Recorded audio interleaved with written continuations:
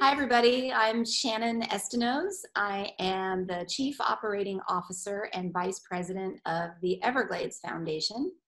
The Everglades Foundation is a not-for-profit organization that's 27 years old, and we are dedicated 100%. Our sole mission is to restore America's Everglades.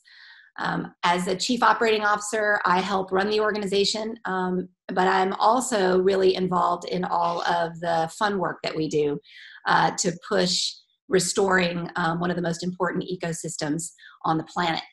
I have a degree in civil engineering, and I also have a degree in international affairs. I have been doing the Everglades for 25 years. And both my education has been really helpful because there's a lot of engineering that is involved in Everglades restoration. And there's also a lot of politics and a lot of policy. So my social science background and my engineering background have been a really great combination. And it's terrific because neither one of those degrees, it wasn't obvious that I was going to get to work on the environment, and I've had an entire career working on the environment. So it's been really great.